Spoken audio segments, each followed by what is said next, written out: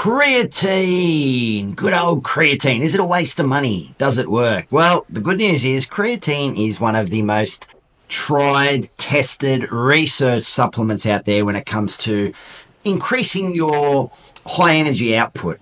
And I believe there's over 500 peer-reviewed research papers that back this up. It is seriously one of the most researched sports supplements out there. It's on the same level as whey protein. They're two absolute essentials. If you're not using creatine, I highly recommend you look into adding it into your arsenal when it comes to different supplements that you might be using. Creatine's a phenomenal supplement. It does allow you to potentially increase your high energy output. So high energy output, we're thinking resistance training, we're thinking sprints, we're thinking anything explosive, plyometrics. You might be someone who's into combat sports. Creatine is absolutely fantastic when it comes to that high energy output, high energy generation output. And one of the reasons is because it allows you to have a greater pool of energy to work with. It helps you to replenish your energy stores so that you can produce more ATP. ATP is the energy currency in the body, and ATP, we can run out of it very, very quickly. If I was to say to you, run in a straight line as fast as you can for 10 seconds, you could keep up your top speed for about that 10-second mark, and then you'd start to see your performance go downhill. And in part, it's because you start to run out of ATP, adenosine triphosphate. It's the energy currency of the body. Creatine supplementation helps to replenish those ATP stores so that you have more ATP and you're able to replenish those stores a lot quicker. So in between sets, in between the work periods, you get more energy back, and that means you can keep up that high level energy output for a longer period of time. Another benefit with creatine is that it causes you to store more water in the muscle cells.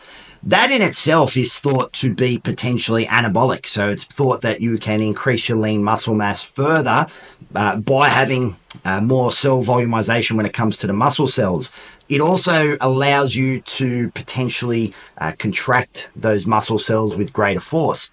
So creatine, it's a fantastic supplement. It really is going to help you with your overall athletic performance when it comes for those really high energy, explosive training sessions that you have.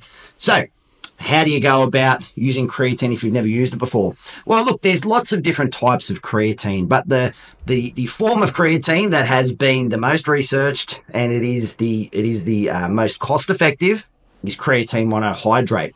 When you look at other forms of creatine, like your creatine hydrochloride, just as an example, very, very expensive, and it doesn't offer any benefit over creatine monohydrate. Creatine monohydrate is readily available.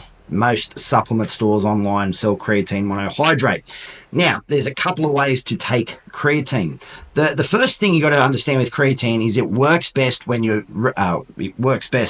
muscle saturation point is at its peak. It's at its highest. So you don't just take creatine once and then you get great effects straight away. You can either use a loading protocol when it comes to creatine, or you can run the one dose just consistently. If you use a loading protocol, and often a loading protocol, you might see 20 grams of creatine every day for a week. Now, you don't want to take the 20 grams of creatine in the one hit. It will cause digestive issues. It will cause some digestive upset. So you would want to break that down into, say, 4 or 5 gram doses of creatine per day for 7 days. And that will help you to reach your muscle saturation point very quickly. Some people can't be bothered doing that. They're like, I can't be bothered doing it 4 times a day. Maybe they have some digestive issues from attempting to load like that. And so you can just have creatine at 5 grams a day. After a 1 month period, whether you load on creatine for 20 grams a day for a week, or if you take 5 grams of creatine every day, after 1 month, your muscle saturation point will be the same. Doesn't matter what dosing protocol that you use. So the key consideration with creatine is you want to take it consistently, and you got to remember that it takes a while for it to build up for that muscle saturation point. Also, if you do stop creatine, and you don't have to stop creatine, you can stay on it continuously. But if you do stop creatine, those creatine levels aren't just going to naturally drop down and return to what they were before you started with your creatine supplement. They will also slowly come back down. There's some interesting research coming out about creatine in terms of improving your cognitive function, protecting your brain. So creatine really is one of those supplements that just has so many benefits. Again, it's cost effective, it's cheap, it's readily available, very well researched, and it gives you some genuine results in the gym. You should notice, if I just speak for myself, when I am running creatine, probably over a couple of weeks, because I don't load on creatine, I just like to take 5 grams a day. When I start taking creatine, I generally find that I put on about a kilo of body weight over 2 weeks, and that is from that intracellular fluid retention.